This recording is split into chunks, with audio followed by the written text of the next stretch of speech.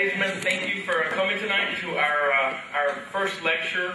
Our club is called the Intercollegiate Studies Institute. We're a brand new club on campus.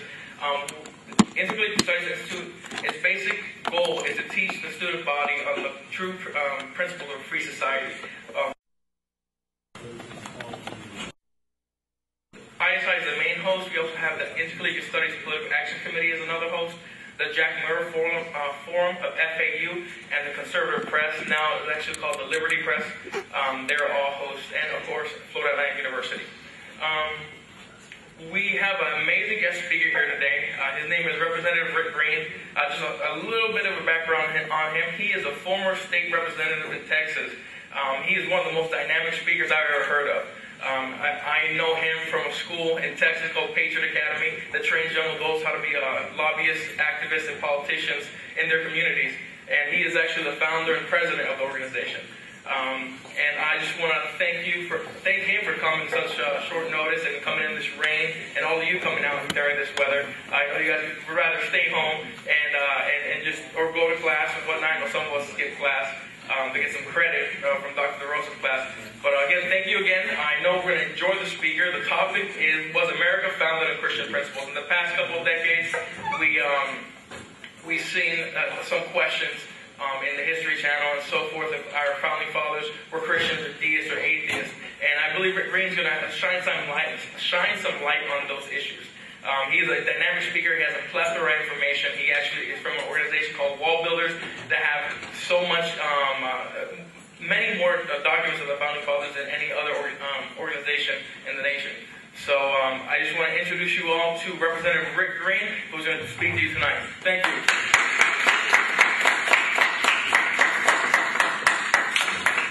Thank you. Sir. Appreciate it. Good evening. All right, I'm impressed. First of all, you guys are even here. I had enough trouble making it to classes I had to go to, let alone something that was voluntary, especially on a history lesson. Some of you might be like I was. I hated history when I was in high school and college. Had no interest in what happened yesterday. I was kind of a type A person. My wife says I'm type AAA. I want to know what's happening today, what's going to happen tomorrow. Who cares what happened in the past? But when I got into law school, that started changing. In law school, I started reading the opinions of these judges, and I realized that judge's perception of history was determining their decision today.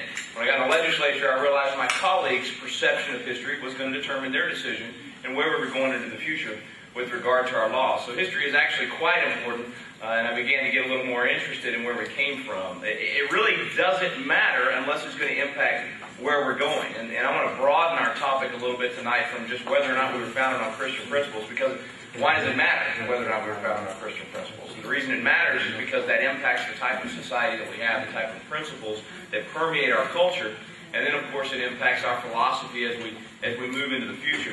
We'll start with President Wilson. He put it this way: a nation which does not know what it was yesterday does not know what it is today, nor what it's trying to do. We're trying to do a futile thing if we do not know where we came from or what we've been about. So that's what we want to try to do tonight, is capture where we came from. What did our founding fathers truly believe? What did they intend? What did they put in place for us as we take it into the future? And I want to try to think about what we need to do as citizens of America to preserve what we've been given.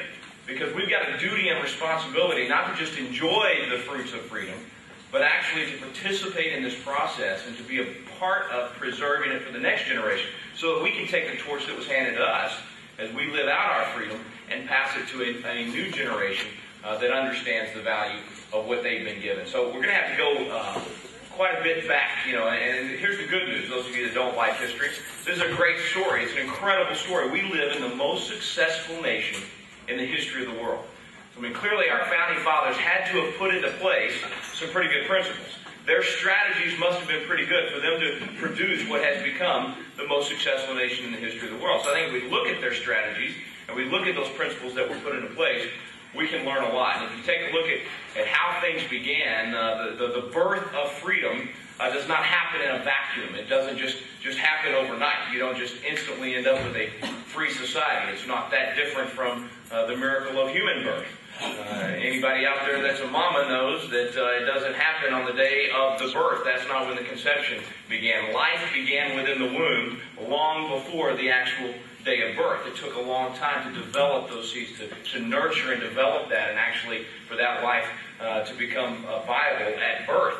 So it's the same way with freedom. Long before the actual birth of freedom took place in 1776 here on this continent, those seeds had to be developed. They had to be planted. They had to be nurtured. They had to be watered. Obviously, here in America, the birth of freedom began with those seeds being planted by the Pilgrims. One of the few things one of the many things we do not talk about with regard to the founding of this country is where they got their ideas. Where did they get these concepts of free enterprise and work ethic and personal responsibility? Where did they get the ideas of representative government? If you go to this painting, it's found there in the rotunda of the U.S. Capitol. It's one of the 8 that is in the rotunda there, and it's actually pretty interesting. When you get close to that Bible, you can actually see that that Bible is a Geneva Bible.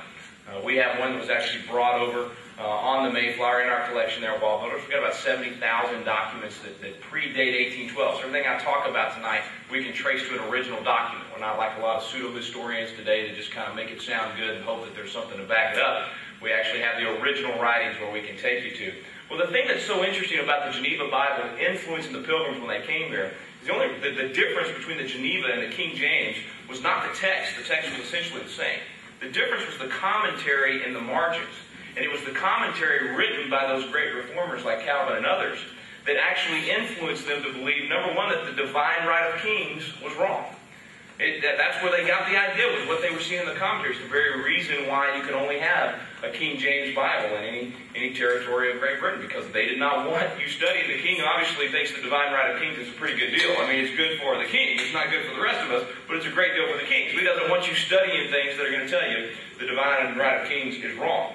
Think about it. If you're the king and the divine right of kings is accepted by folks, whatever you say is coming directly from God, so everybody's got to do whatever you tell them to do. The Pilgrims obviously influenced to believe that was not the case. Same thing when it came to personal responsibility. They learned through their own life experiences here that you couldn't have a system of socialism. If you just said, hey, we're going to take all the food in and share it regardless of whether or not you work, you're going to have folks that refuse to work. And so they no longer allowed for that. If you didn't work, they followed the biblical principle that if you don't work, you don't eat. If you couldn't work, if there's something wrong, then they would help you. But if you had the ability to work and you chose not to, then you didn't get to enjoy the spoils. Well, those were the seeds that began to be planted by the Pilgrims. Those seeds were watered by the pastors that came along that John Adams said it was because of these men like Mayhew and Cooper and Whitfield. It's because of these pastors that we have our freedom. He actually said we owe our independence to these pastors that had been watering those seeds for decades and decades, even before the first shots of American independence were actually fired. They were the ones giving a biblical basis for the very system of freedom that we enjoy today here in America. Well, then, of course, you had the committees of correspondence. This was kind of like, going with our birth analogy here, the first flutters within the womb. And all these guys began these committees of correspondence throughout the colonies. Men like Samuel Adams and who do we have here? Mayhew and Benjamin Harrison, and then that, of course, led the committees of correspondence to the first kind of kicks within the womb. I mean, this was the point where you could feel liberty beginning to be birthed in America, and that was that First Continental Congress in 1774 when they gathered, and the rest of the world began to learn what these guys were really thinking of doing. But the real leaps, I guess, within the womb of liberty began on March 23rd. 1775. This was, of course, when the Virginia House of Burgesses that had been disbanded by his royal governor gathered in secret to discuss what they should do, whether or not they should actually begin to participate in the battle for independence. And it was Patrick Henry who sat in silence for most of the debate. He sat back and listened as his colleagues said why it was impossible. We could not take on the greatest military on the planet. We had very little to show for it. We would not succeed. There was no point.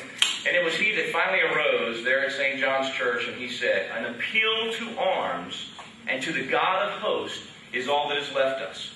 They tell us, sir, that we are weak, unable to withstand so formidable an adversary. But when shall we be stronger?